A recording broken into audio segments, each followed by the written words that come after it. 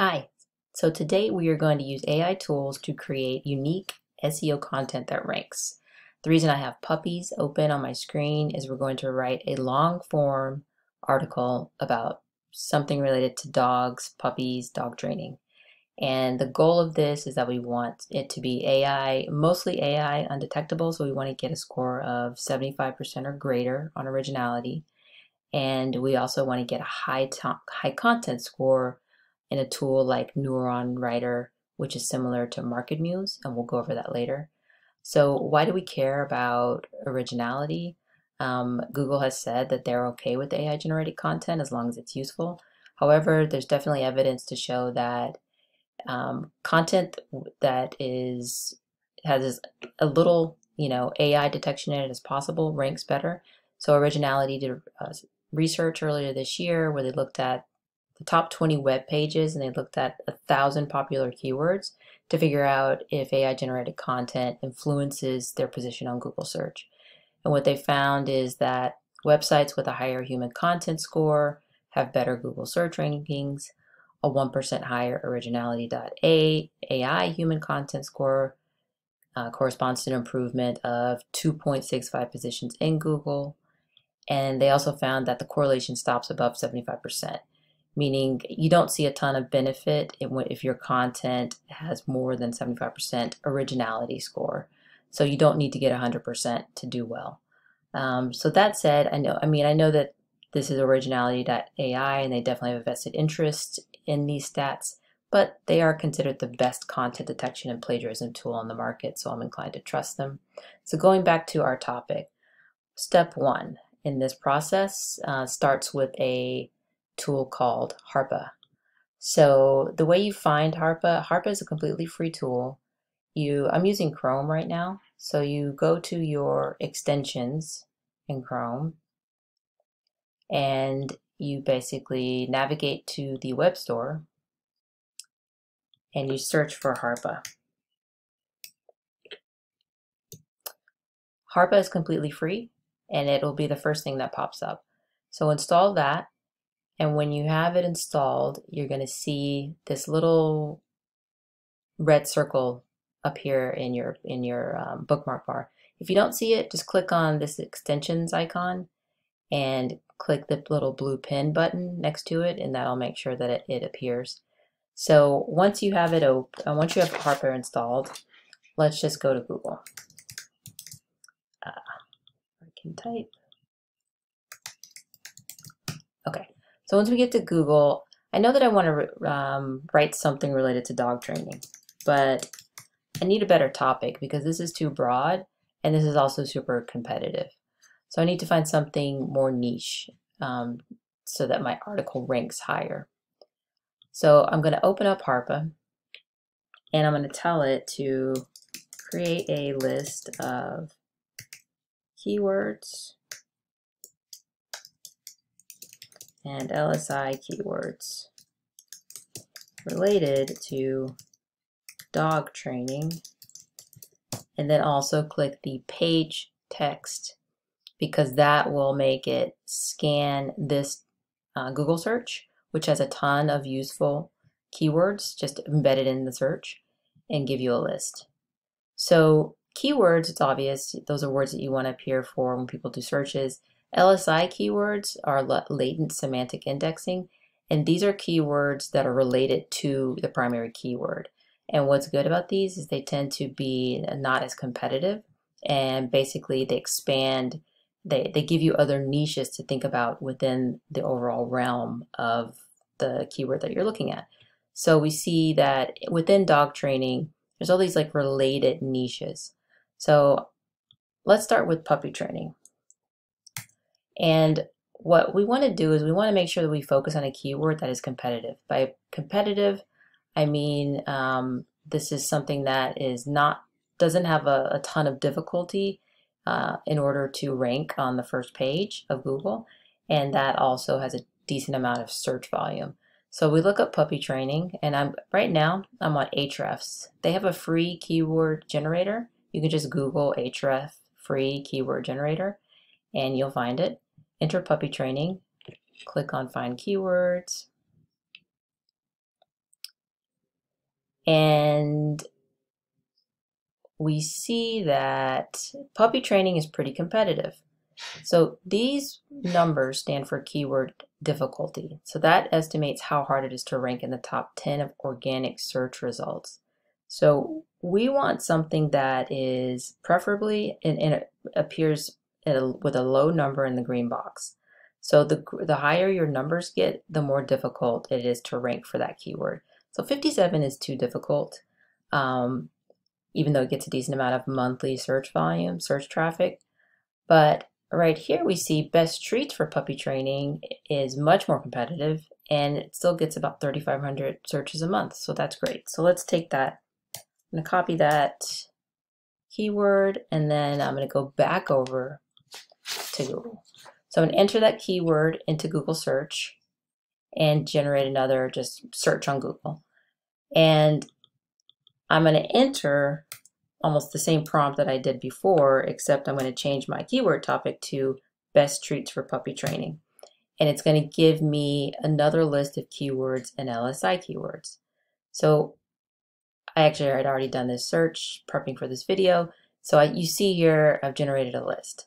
So let's just keep this tab open, leave this for now, and now we're ready to go and start writing our article. So I am using a tool called Agility Writer. Agility Writer is similar to tools like Content at Scale and Surfer SEO. The main difference is it's a lot more affordable. So Surfer is pretty expensive, especially if you're, I like to just be on the monthly plan in case I decide I don't want to use the tool anymore. I don't necessarily want to sign up for a year.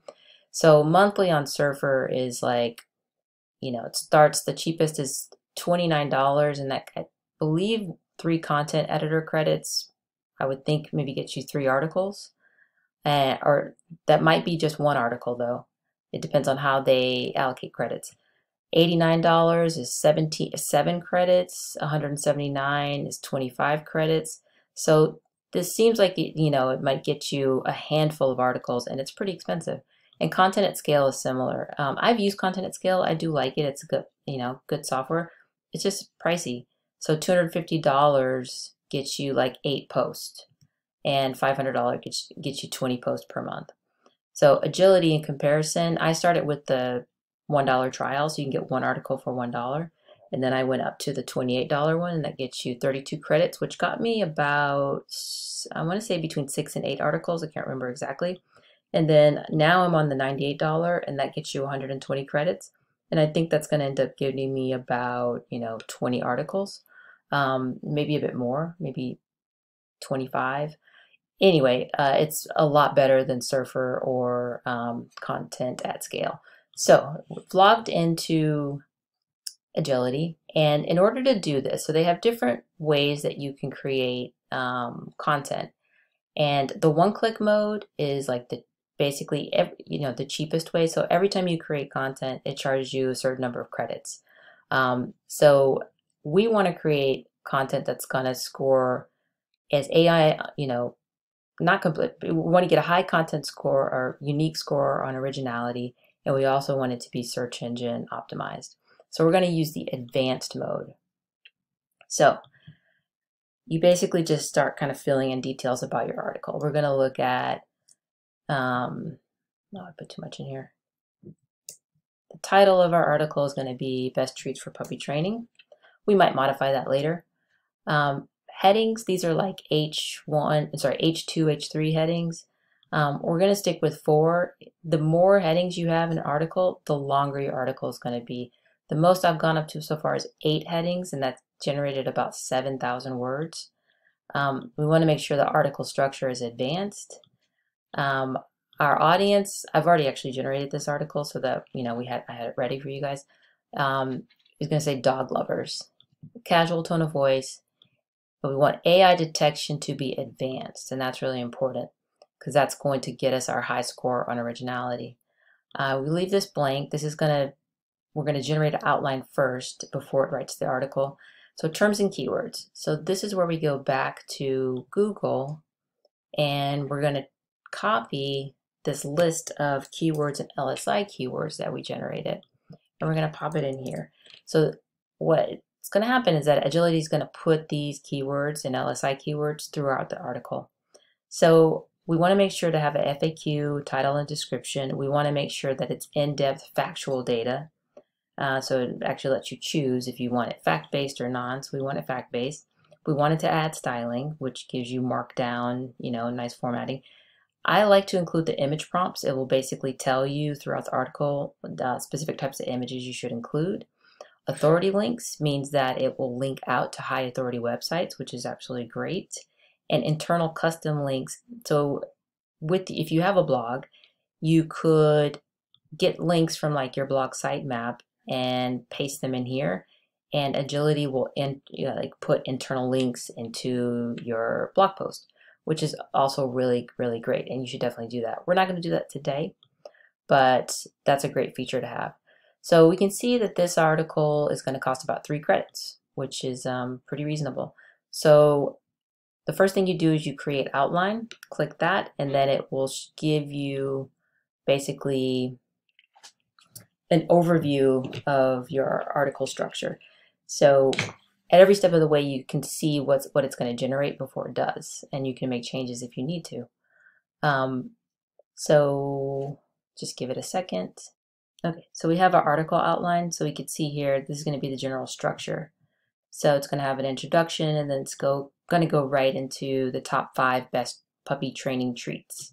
And we see the specific brands, and then in how to choose the right treat, tips for effective use of treats, and conclusion. And it will also put in a FAQ at the end. You can modify this if you want to. So if you wanted to like add a new brand of treats, you could just, add it here. Put, if I could actually type, you could add whatever brand that you want to make sure it includes, and it'll do it. So once you're satisfied with that, you just click the Add to Writing Queue. Now I've already generated this article, so we can take a look at it. And here's the article. So we can click this, and this is the article. So first thing we want to do is we want to click to copy article. And click this button twice.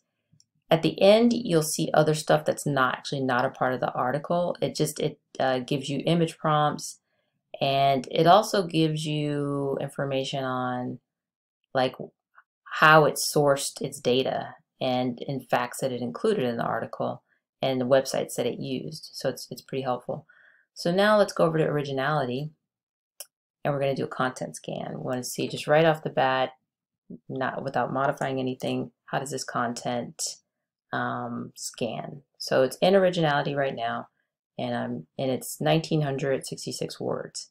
So I'm going to scan for AI and for plagiarism. Okay, so our Originality scan has completed, and we actually scored 96% original unique, which is fantastic. It is 1% plagiarized, which is fantastic. And it scores kind of perfectly right in the middle in terms of this readability, this Flesch-Kincaid readability. So that's all great. So now we need to check and see how optimized this content is. We know that it is passing Originality.AI scans, which is really great. It's hard to do.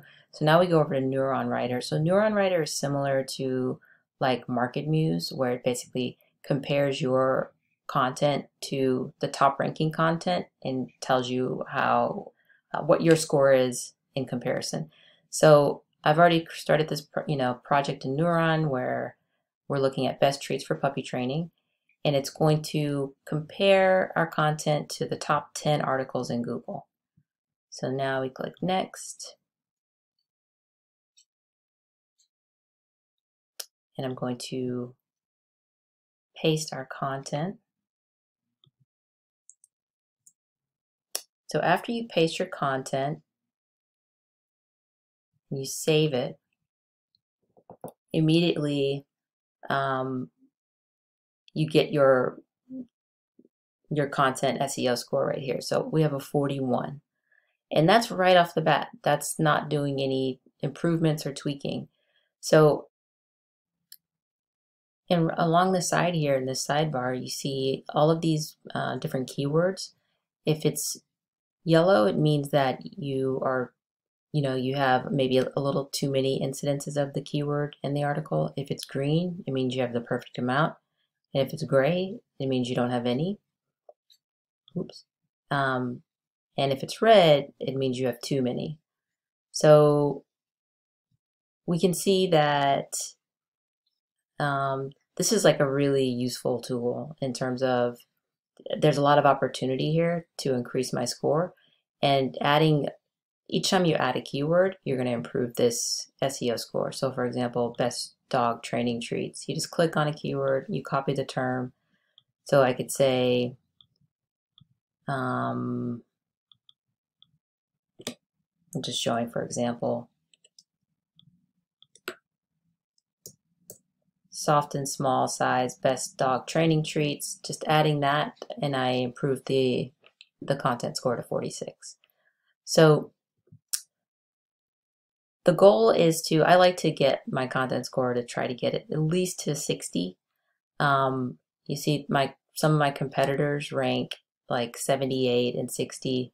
So in the top 10, the median score is around 56. So if you can get there, you're doing as good as the top 10 web pages for the search term. So in a nutshell, doing all of this is going to help you create the best type of content using AI and automation that is also future-proofed, so that you're creating content that has longevity. And if Google rolls out some update and they change something and they no longer, give deference or preference to AI content, you'll be protected. Anyway, hope you guys enjoyed this video, and there'll be links to all these tools, and I'll have an outline of my process in the video description. Thanks. Have a great day.